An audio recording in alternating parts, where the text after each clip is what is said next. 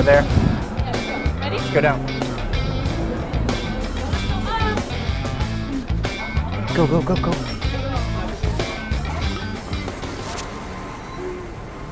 Xiaonanmen. So, here we are. Yeah, Let's go. this way. Hello. Oh. Here we are. This used to be the highest building in Shanghai. It's really funny. And it was used to look around the area if there were any fire. It was called the bell tower. Built in 1909. Wow, this is 108 years old. Yay.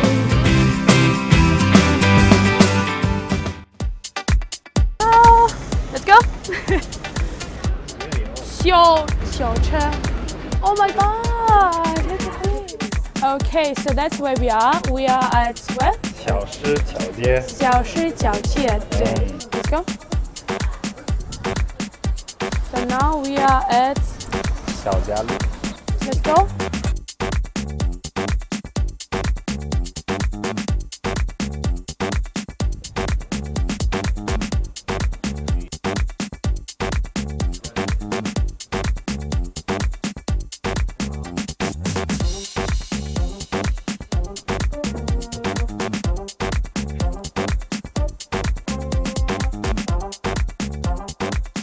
This is beautiful, right?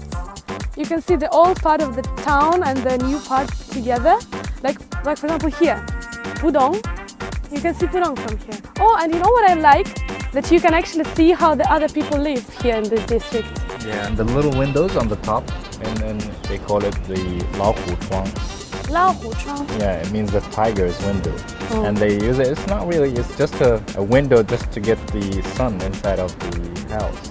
Okay, I see that all of the houses have the same style of the windows. And this is like Western style. I would really love to go inside and to see how it looks from inside. The rooms, Yeah. I would love to. Maybe we can find someone. And please let us in. Yeah, let's go. 拉虎川.